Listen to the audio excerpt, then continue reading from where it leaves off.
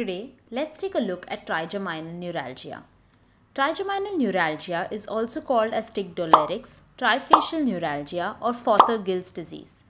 Trigeminal neuralgia is defined as sudden, usually unilateral, severe, brief, stabbing, lancinating, paroxysmal, recurring pain in the distribution of one or more branches of the fifth cranial nerve. Trigger zones.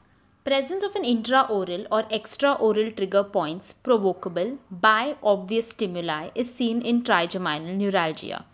Trigger zone is an area of facial skin or oral mucosa where low intensity mechanical stimulation such as light, touch, and air puff or even touching face at a particular site or by chewing or even speaking or smiling, brushing, shaving or even washing the face etc. can elicit a typical pain attack.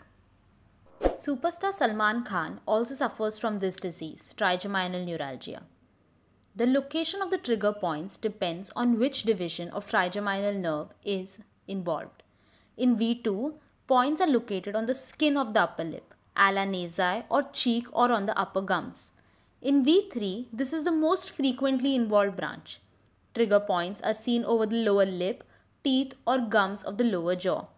Tongue is rarely involved. In V1, the trigger zone usually lies over the supraorbital ridge of the affected side.